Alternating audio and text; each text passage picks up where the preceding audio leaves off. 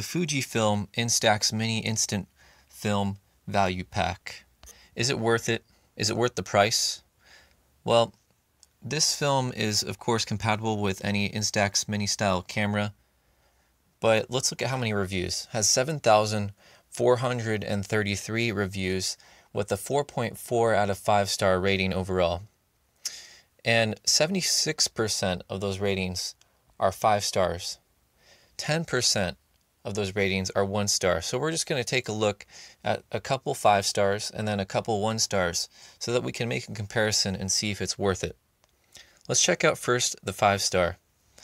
One 5-star review from Rob says it's fun. He says he's very, very happy with the Instax Mini Film and the Mini 90 camera.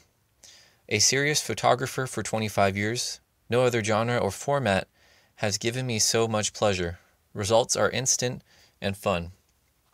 Another 5-star review from Torres says, the best film deal. I bought a couple of these 60 pack family boxes and I'm never going back. As somebody who kind of consistently uses their instant camera pretty frequently, it's nice to have multiple packs at home without having to run to the store every 20 shots. Also, if you do the math, this is one of the best deals in Instax Mini Film that you'll find around. Now I just have to wait for these to be back in stock to order even more. Here's another 5-star review from Esther V. It says, a tad expensive but worth it. I love these little pictures. All of mine have worked and developed. If anything is wrong with the pictures as an under/overexposed, it's usually my fault because I forget to pick the correct setting. Remember that you can't squeeze the film pack, open the camera when there's a pack of film inside, shake the pictures, or expose them to direct sunlight. If all of that is avoided and you pick the correct setting, pictures will come out well with a vintage look. So those are some good reviews. But now let's consider a couple 1-star reviews. A 1-star review from Robert says, terrible. Better off buying at Costco or Target. Arrived as 3 cellophane-bound packs from Chinese origin, all writing on pack with Chinese and web address on the pack. 2 out of the 10 packs not the packaged pictured. So what happened is he got sent the wrong product. So obviously that's not a great experience. Another 1-star from Joshua says, disappointed, but there's an update. He says, I love the new Polaroid I got for Christmas from my parents. As far as this pack of film goes, the first set of 10 images turned out great.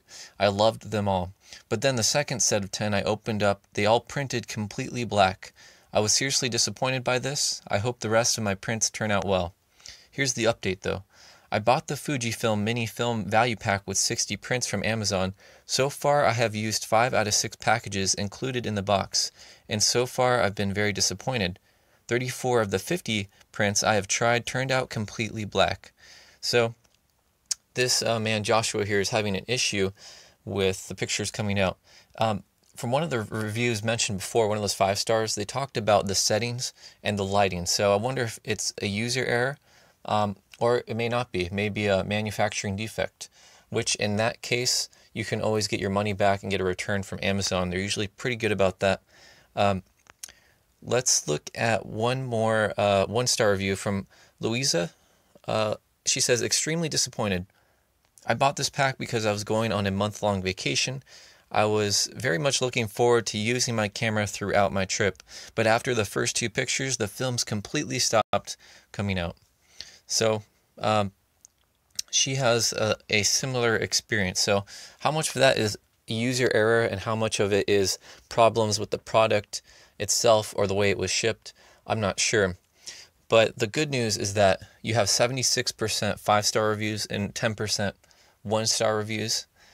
So there's a lot more positive reviews, but that doesn't mean the product's perfect. But it's good to check it out for yourself. If you want to look more into these reviews and decide if it's really worth it, then check out the link in my description. I'll link to the page, the store page, and you can check out all the reviews there. But otherwise, I hope that this video was helpful, maybe to help you decide on this product or not. Leave a like or dislike if you have some time, and also if you want more videos like this in the future, feel free to subscribe, because I continue to make more product videos on a daily basis. So thank you again so much for your valuable time, for sharing it with me, and I hope you have a great day.